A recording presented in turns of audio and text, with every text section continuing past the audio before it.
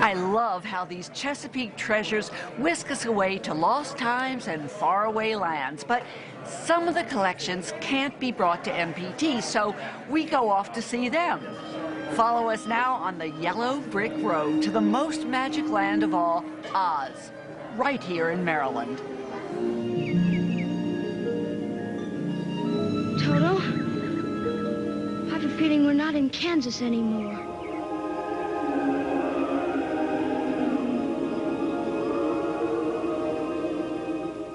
Have you ever seen The Wizard of Oz? I don't think there is a person who hasn't seen it. But you know, the movie was made from a book by a man named Frank Baum. And now I'd like you to meet someone who is really an authority on all the Oz books, Fred Trust.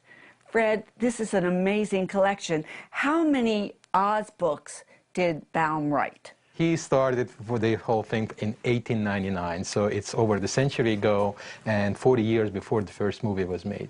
Frank Baum wrote 14 Oz books, and there's altogether 40 official Oz books written by other authors, recognized by the Oz community, that is considered very collectible. And you have all of these books. In fact, you have more than one of every one of these books, don't you? Yes, I have multiple copies of almost every title. Let's talk a little bit about Frank Baum. He interests me. When did he start writing children's books? Well, before, he had quite a few businesses that he failed, including the theater production. But in age 43, he actually wrote the Wizard of Oz books in 1899. So he's a late bloomer as far as that is concerned. Exactly. How did you become interested in the Wizard of Oz, in Frank Baum? Well, Wizard of Oz is very popular not only in the United States, but all over the world. It's actually get translated to over 60 different languages. And you might be surprised that in Russia, for example, Wizard of Oz is more popular than in the United States. Really? Yeah. So I knew the story of the Wizard of Oz, but when my kids grow up, I want to find the books for them. And then I discovered that there's all those books available. And I started buying them for reading purposes for my kids, and then I decided to collect them. Okay. Let's talk about collecting them. I mean, you have all these books, and there's some folks out there who probably have some Wizard of Oz books. How can you tell if it's valuable?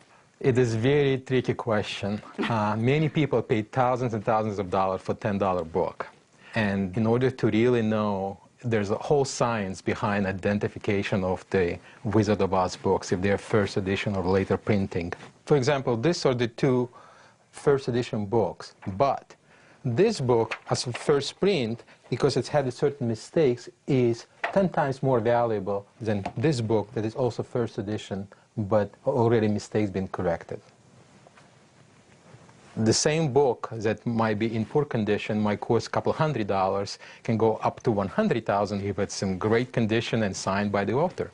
Really? So it's a whole big science out there. It is. It's very, very complicated, particularly Oz book series. Can you tell us about your own collection? Maybe some of the books that might be the most valuable that you own?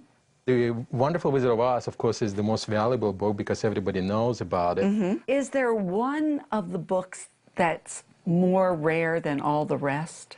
I think the Lost Princess of Oz is one of the rarest copies out there because it was printed in 1917 during the World War I, and they only printed 12,300 copies. Besides Wizard of Oz books, there's other pieces of memorabilia that people collect. For example, games.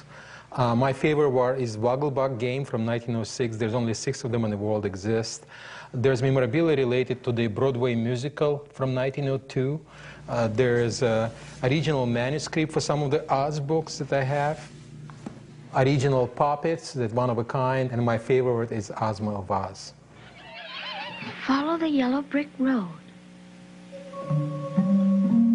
Follow the yellow brick road. And I love the memorabilia you've collected that has to do with the movie, particularly the replica of the red shoes.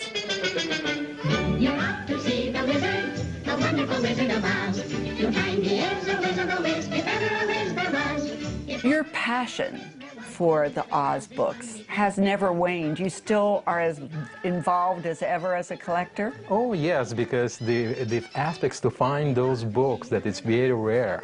And they only published few thousands of those books. To find them, it's like a treasure. And I love to show my collection to everyone. And I hope this gives people appreciation of L. Frank Baum, who started this All Oz Book series.